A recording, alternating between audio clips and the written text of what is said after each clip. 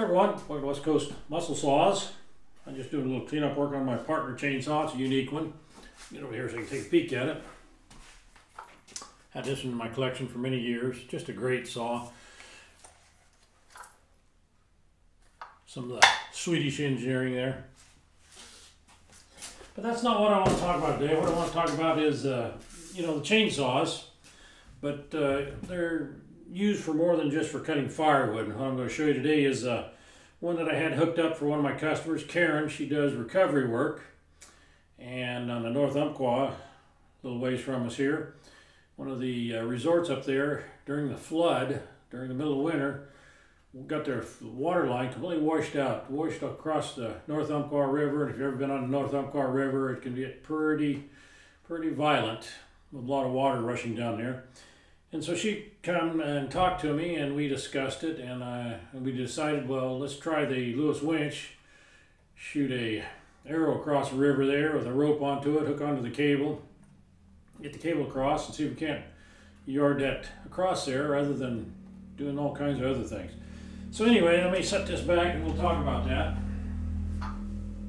I'm sitting on a piece of carpet here. It's not on the cement. Never set your power saws on cement. They will deteriorate. This is the video here. If you go to the Chainsaw Guy on YouTube, that's my site there, my channel, you'll see a lot of different videos. I've shot a lot of videos. And this is the one of Karen doing the, gotta do this. I got the volume down. But anyway, what they're doing there, they got the Lewis winch with a steel chainsaw I had hooked up to it. And they've got it already across the river, and the river's still pretty high.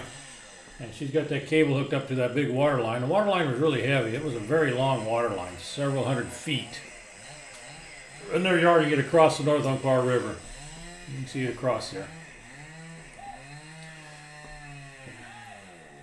A lot of big water. Hey, if you want a good shot of that, just go to my channel, Chainsaw Guy, and you can see that. I've shot a lot of different videos on Lewis winches. I knew Fred Lewis, the guy that actually invented this winch. I got to meet him, and we discussed winches and everything. I sold a lot of his winches, worked on a lot of his winches. But the question I had today is leakage of oil on a Lewis winch. And I had to tell the customer it's very common. That's the way it was designed. They do leak, weep oil, and I'll show you where they leak and weep and what you can do to take care of that. Fred's no longer with us, of course, and Lewis winch has changed hands a couple times. Still out there, you still buy them. Very handy tool, real heavy duty. You get the big cable. Turn that off so we can mute it there. Anyway, the Lewis winch, if you want to check the oil level, there's one way to do it. Get rid of that.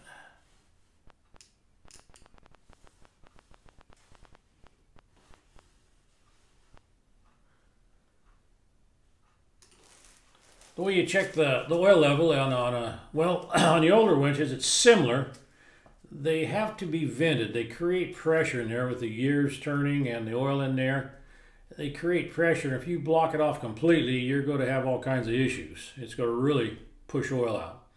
The old Lewis winches, actually when they were shipped to us, they came with a little screw, real small screw in the little hole, and we didn't know what it was for until I talked to Fred. And that's just for shipping to help keep the unit from leaking. And when you get it, you take it off, and you should never turn the winch over, flip the winch around or anything. It always should be set level on the ground or in your pickup. You don't want to have it sitting on its side or upside down. It will weep oil out. Almost all the Lewis winches hold 5 ounces of 80, 90 weight oil. That's the only oil they recommend on it, and it works well. It's not much oil. You don't want to overfill it, because when you overfill it in the reservoir, you will get a lot of leakage. And of course you don't want that. Of course you don't want it to run dry. And the newer winches, which have been around for probably the last 20 years, the way you check the level is you set that winch on its nose with the spool down. You don't have to take the cable off or anything. You can still leave it hooked up to the chainsaw if you want. It's a little awkward. But you go stand it on its nose, nose being the spool on a bench. You're going to take the fill plug out. You're going to leave it in that upright position, standing on its nose, and you're going to take your pinky and you're going to stick it in that hole, and you're going to rotate, move that, just wiggle that winch a little bit, and you should get a little bit of oil on your pinky. That is the standard procedure for checking the oil level. If you don't feel any oil, then you need to, I would drain it out this. It's awkward. You've got to drain it. You don't have a big drain plug on these. I would turn it over. You know, it's easier to deal with if you got the chainsaw off of the unit and let it drain maybe overnight in a oil container, a little reservoir to catch it, a little bucket or whatever. Then I would fill it with the 5 ounces, measure it, put 5 ounces in there. Do the test on it again, and you'll see what we're talking about, where you can just reach in there and just barely touch the oil, and you're good. A lot of guys don't want to do this. They think that thing should just seal up 100%. It's never going to happen. When they build these, let me show you here. This one's the IPL. And I've had a lot of these. I don't know how many of these I've had apart and repaired. They do get damaged. Overuse, overweight, too much weight.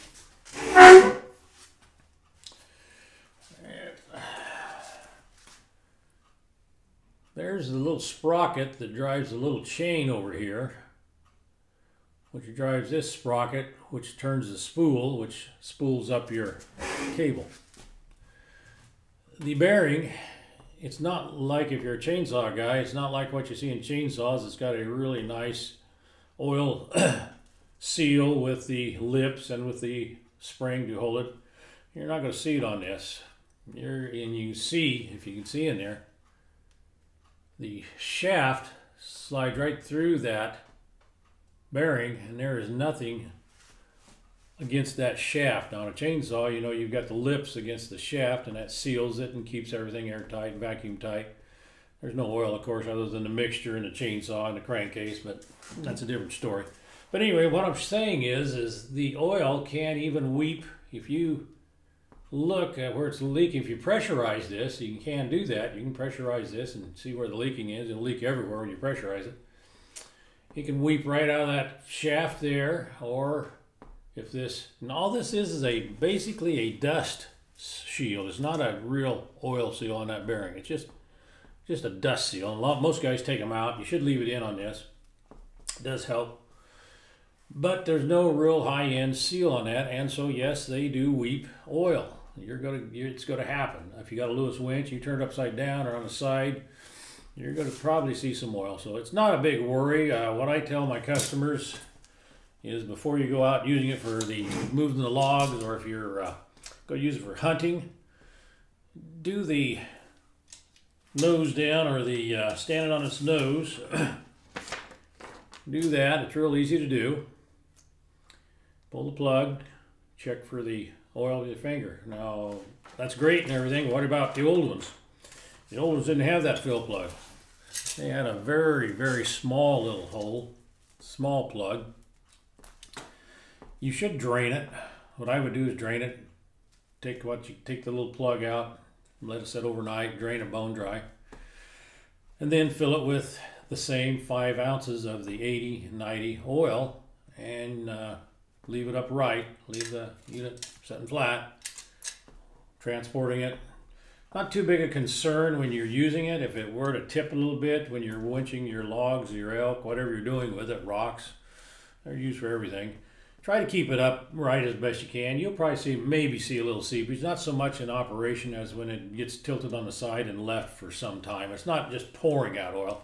It's what we call weeping in the industry, weeping some oil. And so do all that and you should be fine. Now, a lot of guys don't want to mess with all that. They still don't want to have that little seeping oil, possibly get on their garage floor or whatever. A lot of guys will take the unit apart, pack it with some good lithium grease, and then also pump it in that fill plug with lithium grease. I've done that for a couple of guys. They wanted that done. It seemed to work fine. I mean, works good. Works good. You will still see some weepage of the grease. You know what it does when it gets warm. It will weep a little bit. So that's just some ideas. That's just what I ran into with these. A lot of videos on the Chainsaw Guy's channel as far as the winch, chainsaws, all kinds of, I don't know, there's I think 3,500 videos there. So if you want to check into that, go right ahead. And I'm going to get out of here. I got some other saws I want to just do a little maintenance on. So if you got any questions, you know how to go to the Chainsaw Guy. Sawking at hotmail.com, and try to answer your questions. Have a great week.